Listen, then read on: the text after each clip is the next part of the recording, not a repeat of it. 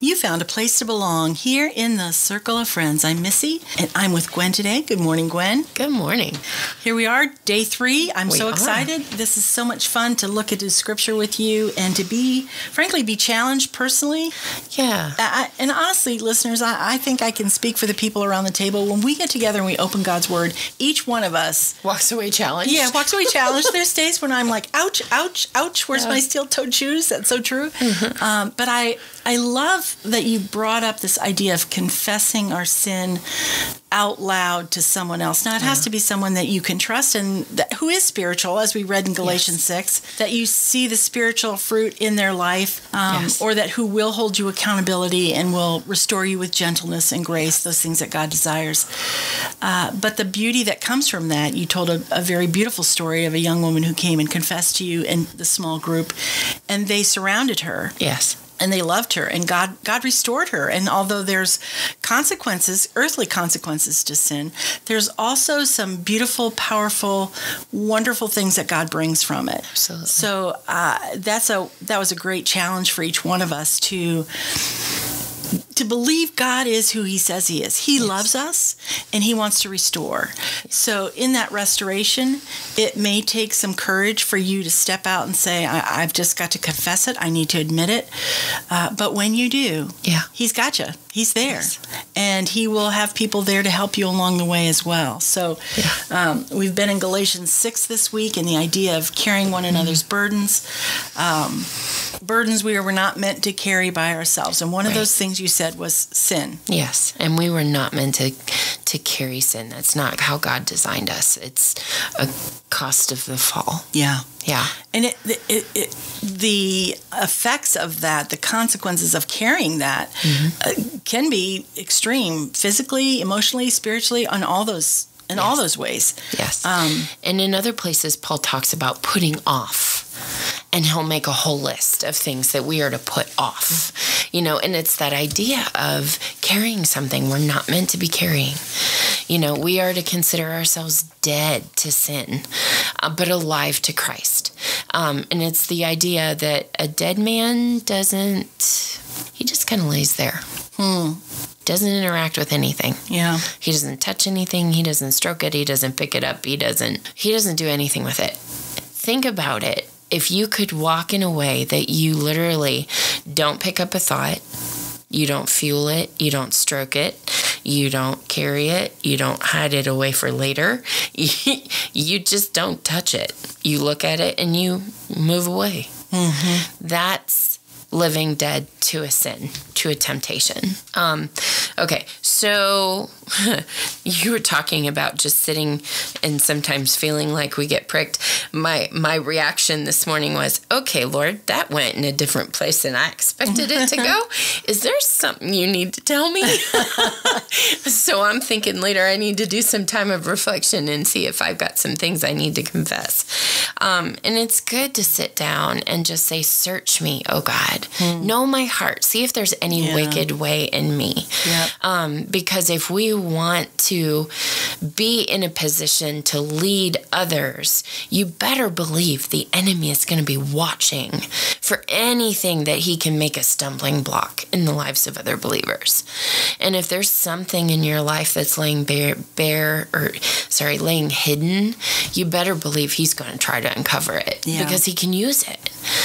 It's not that he has to always make things in our lives. Sometimes he just has to uncover it a little bit. Absolutely. And make somebody else stumble over it or discover it or touch it. Yeah.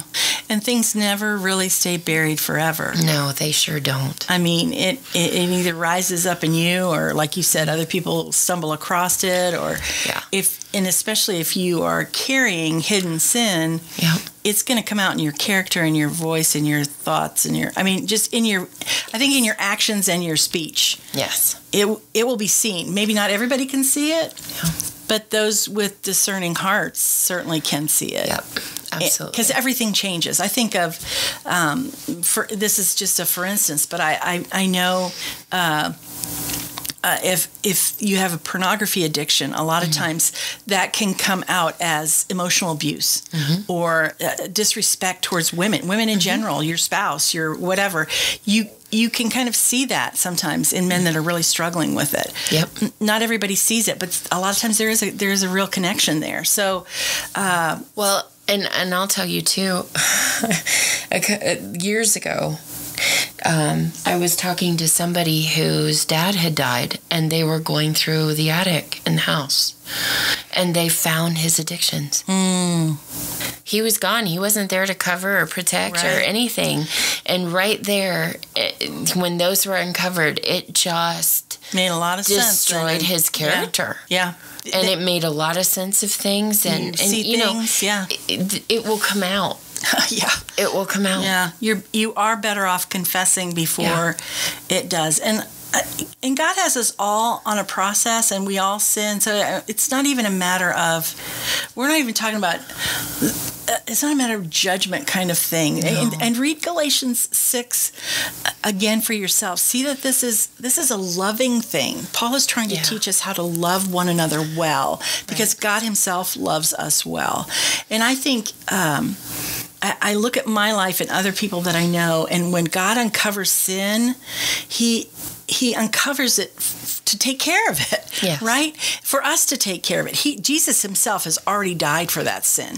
So, but if we hang out there, then that's not where we want to be. It's a bad place for us to be, because number one, the Spirit within us knows you're not following God, you're not being obedient to him, you're not comfortable in that sin. If you're a Christian and you've given your life over to Jesus and you have a relationship with him, you're never going to be comfortable with sin. Any sin, little, big, whatever. I mean, big in the sense of bigger consequences on earth, not eternal consequences. Sin has been covered. I mean, I've been a Christian for a long time. When I sin, that sin does not have eternal consequences for me. Jesus has absolutely taken care of it. But if I sin, I continue in that sin, it absolutely has consequences on earth for me. And those consequences can grow and grow. Yes. And grow. And the damage, ripple effect associated with them can be horrific. Absolutely. Yeah. Absolutely. And the thing is, Gwen, I think that we really need to embrace this idea of, a lot of us are afraid to admit when we sin. Yeah. But there's really no fear in this, because number one, God loves us, and he knows what's in our heart and our life. He already knows, and he loves us. Yeah. And even fear of other people. The thing is, fear of man takes you down one road. Fear of God takes you down a much better road. Much better to be right before God than so-called right in the eyes of men. Do you know what I'm saying? Yes. You think, oh, that's too shameful a path for me. I can't walk in public with people knowing that. Let me tell you, you can't walk at all without revealing it to God and to others and those who need to know about it. Well, and honestly, we never hide it as well as we think we hide it. Oh, that's absolutely true. Ever. Because there's always evidence of it somehow lived out. Because buried stuff never stays buried. No. Okay, so you're bringing to mind a couple of things I wanted to share. So, okay, let's see. Psalm 103, and let's start. Let's start at verse 8. The Lord is compassionate and gracious, slow to anger, and abounding in loving kindness. Okay, what's he doing right there? He's talking about God's character, who God is. God does not change who he is, whether you are stuck in your sin or following hard after him, walking in victory. He will not always strive with us. He's not always going to fight us to make us walk in obedience. Nor will he keep his anger at bay forever. judgment is going to come for all of us, right? Yeah, but verse 10, he has not dealt with us according to our sins, nor rewarded us according to our iniquities. For as high as the heavens above the earth, so great is his loving kindness towards those who fear, respect, reverence him. As far as the east is from the west, so far has he removed our transgressions from us.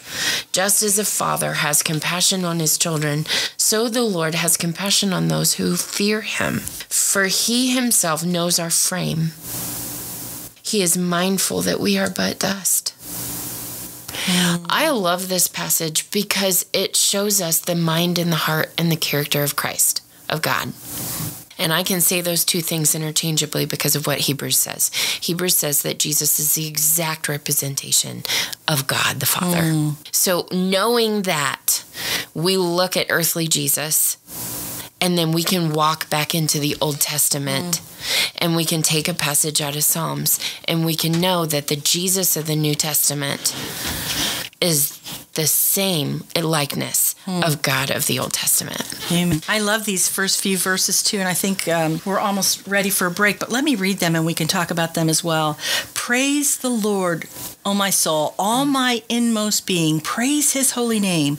Praise the Lord, my soul, and forget not all his benefits, who forgives all your sins and heals all your diseases, who redeems your life from the pit and crowns you with love and compassion, who satisfies your desires with good things so that your youth is renewed like eagles.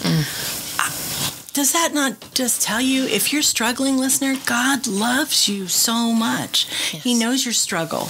He knows we are made like, we are but dust. We're like a vapor. We're weak vessels. He knows that. He knows that we have our fleshly nature that we fight against, but he's given us the tools that we need to fight against that, work against that. But also this idea of confession, that's one of the biggest tools that we have. Yes. And we're going to talk a little bit more about that. But first, we're going to take a little bit of a break, and we'll be back here in the Circle of Friends. Village Gift Barn in Berlin, Ohio carries one-of-a-kind finds, just as unique as you. Our elegant shop has everything you need to dress up your home and your wardrobe. We're dedicated to offering new, exciting merchandise.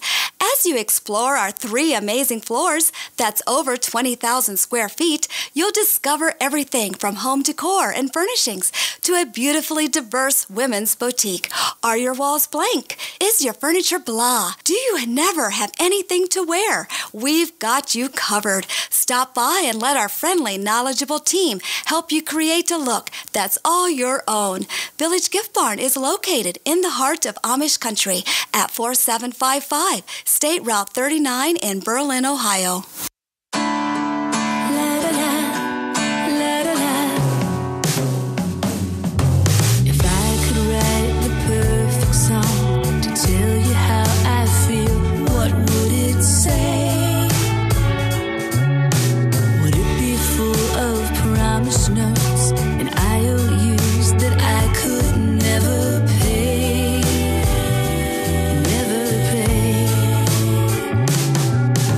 I'm tired.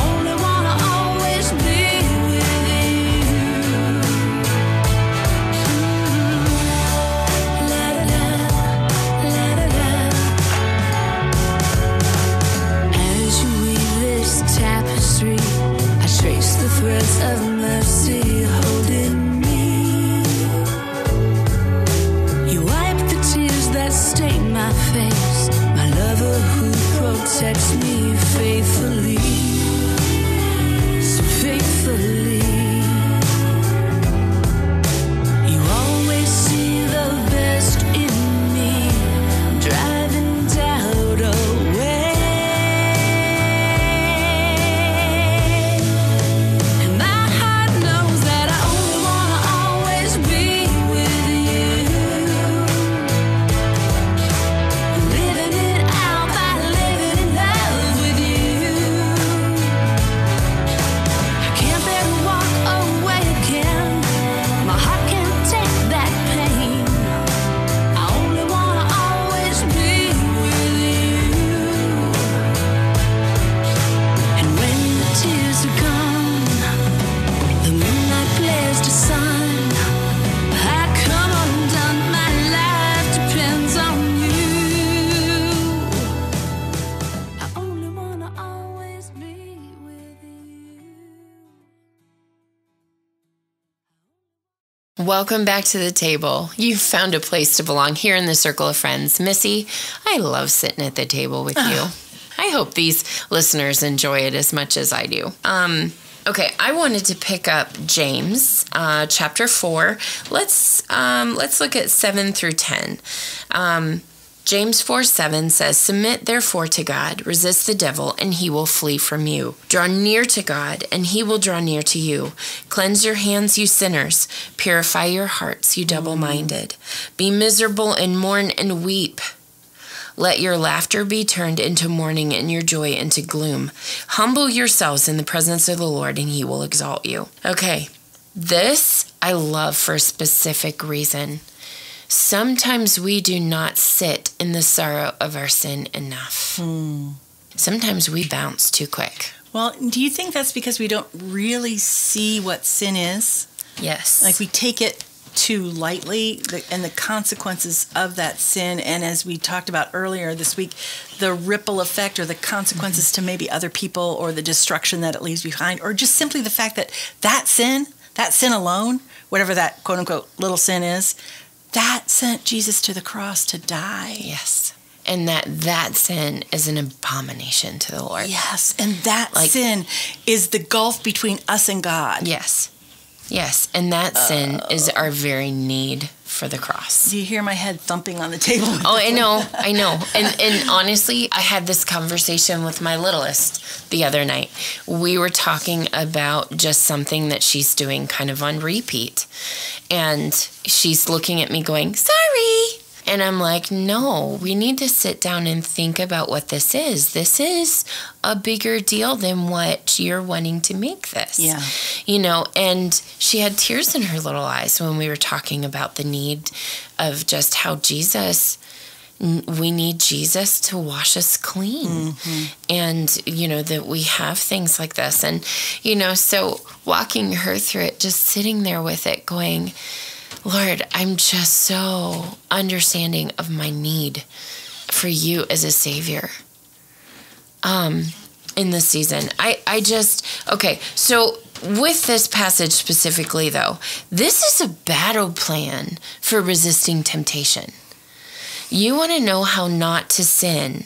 You need to take this verse right here, and you need to take Psalm 119, verses 9 through 11. And these two verses you need to add together. So let me do that again, okay? So let's do Psalm 119, verse 9 and 11 says, "How can a young man or a woman or an old man or an old woman keep their way pure? By keeping it according to your word, O God. With all of my heart I have sought you. Do not let me wander from your commands. Your word I have treasured in my heart, that I might not sin against you." Yeah. When God's word is in us, when we are looking at God going, I'm seeking you with all of my heart, don't let me wander from your commands. I'm hiding them in me. I am trying the best that I can to make sure that I know what your word says about things. Okay, if we're doing that, and then we go to James 4:7, "Submit therefore to God. Resist the devil, and he will flee from you. Draw near to God." We just saw in the Old Testament, seeking God with all of our heart. He will draw near to you. That's a promise. "And cleanse your hands, you sinners. Purify your hearts, you double-minded." And then I love this part because we a lot of times don't want anybody to feel bad, okay? And there is a difference between feeling guilty and feeling shame. Feeling guilt is feeling bad about what I've done and how it's impacted others. There is a godly guilt that leads to repentance. Yes. Okay? Shame is when instead of feeling bad about what I've done, I feel like I'm a horrible person and I tear apart my identity. That's not okay. Yeah. Because that's where we are looking at what God has redeemed and we are destroying its worth and its value. That's not okay. That is huge and so needed. I mean, obviously, for me, in my life and what I've been through, that was a process of me learning that. But I feel a lot of people really don't see that because shame comes to all of us because that's a tool of Satan. He tries to make us... shame is a tool of his that makes us... He wants to attack our worth. Attack our worth and our identity in Christ. And if you are in Christ, that's sealed. That's done. That is who you are. Yes. And that's what shame attacks. It attacks who you are. The guilt that leads to repentance is good. It's good. That sorrow, that, sitting in that is what you're talking about. That's the good thing. Not in shame, but in true guilt that leads to the repentance of God. Correct. Because that brings healing. Right. That brings wholeness. And restoration. Restoration. And, yeah, all of that. Now, verse 9 says, "Be miserable, mourn, and weep." Okay, that is not something that we hear in the church often.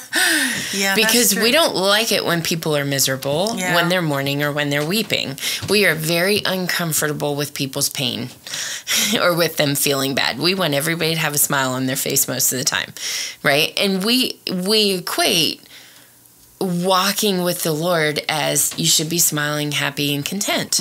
But there is a season where we grieve. Yes. And we should grieve. And one of the things we should grieve... okay, let me back up. The reason I like this is because this is what we call, or what I like to call, walking in agreement with God about our sin. Yeah. This is when we look at what we've done and we get honest with God about it, and we keep ourselves in the discomfort of being aware of our sin and its consequences. Yeah. One of the things I'm seeing right now running rampant in the church is that we want to look at somebody and say, you should forgive me. I shouldn't have to have that brought back to my attention. That should be wiped away with forgiveness. And we don't want to acknowledge the yuck of our sin and what it has done in the lives of others.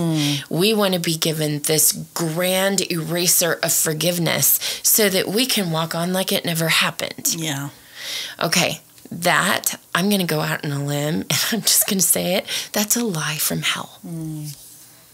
Because that enables somebody to go, well, I'm allowed to smack you again and you can't tell me I've done this 20 times and it's worse than me doing it just this once. We want to hold a pattern of sin like it's not a pattern and it's just this one instance because that's been forgiven and you're not allowed to hold that against me again. But if you... That's how it's being used. And I get that.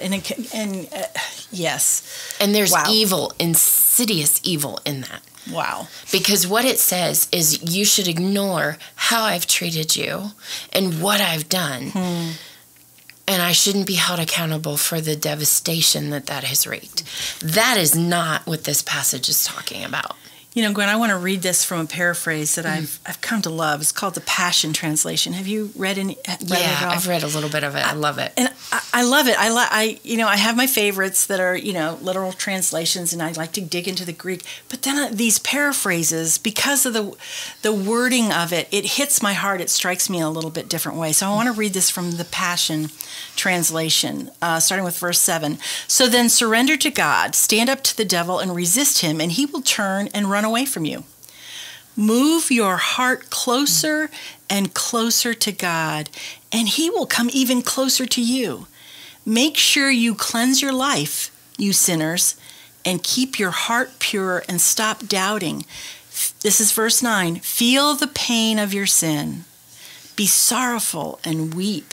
Let your joking around be turned into mourning and your joy into deep humiliation. Be willing to be made low before the Lord, and he will exalt you. Here's the thing about sin, and we all sin, and we offend, we sin against others. There are consequences of our sin, that ripple effect we talk about.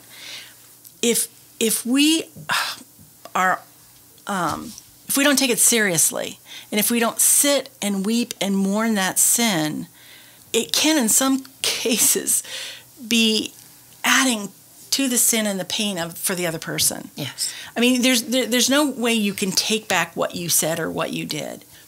But I believe true repentance, there is time spent in that mourning process. Yes. Because you take it as seriously as God wants it to be taken. And I think the time spent in that process, okay, there's two thoughts on this. One, it needs to be in proportion to the devastation that the sin has caused others. Yeah. In other words, if it has wreaked a lot of devastation in a church community, it cannot receive instant forgiveness. Oh my gosh. It's and such restoration. A process. That process is going to be longer. And it has to be. And the Right. person who is walking through that, and I've watched this happen, amazing things can come of it if you're willing to make that journey in the process. Now, And stay in humility stay with in it. humility. God has forgiven you, and you as the sinner, say I'm the sinner that has done that, and I confess it before the church, because all of the church has been hurt by it. If I can remain humble before God and walk this path of his forgiveness, but not expecting anything from others, continue to walk it. And I've seen this. When you walk that path, and even when others are wrong, and maybe they're working out their own aggressions, pain, all that stuff, and you don't let that bother you. I mean, it does probably bother you, but if you just keep walking that path, God is glorified in it in this way. It helps. It's a journey. It's a journey. You don't get there from here. If you are an offender of the worst sort, or if you've murdered someone, or if you've stolen from someone, or if you've betrayed their trust, the list is endless and can be anything. Absolutely. But the severity of the sin, it's not that you're not forgiven, but you're bearing the consequences of your earthly consequences of your actions. Yes. And some of those consequences are relational, and they can't be fixed quickly. Yes. We know this with broken bones. If that break is bad enough, it only mends to a certain point. And it's the same way with some injuries that sin causes. For example, affairs in marriage. A marriage might be able to heal and bounce back from one, but a pattern of affairs is going to be really hard to create safety in that relationship. It is. And it's going to take walking for the rest of the marriage in a boot cast and aware that foot can't go play basketball. And it's going to have to be in a protected state for the rest of that marriage. And to expect that everything's going to be fine and you can treat that marriage like it's any old marriage that can take anything is very wrong. It's a wrong assumption, and it's arrogance. Because when there's been to that level of brokenness, there has to be protective boundaries around it. And I got into something that I probably need to talk more about tomorrow, Missy? Yeah, we are at the end of our day. Yes. So listeners, join us tomorrow, and we'll pick up where we left off from today and talk about some of those boundaries and protections that can help heal in the aftermath of sin. Because we live in a fallen world, and sometimes it takes a great amount of effort and protection to preserve and to create safety after brokenness and after sin has devastated. You found a place to belong here in the circle of friends.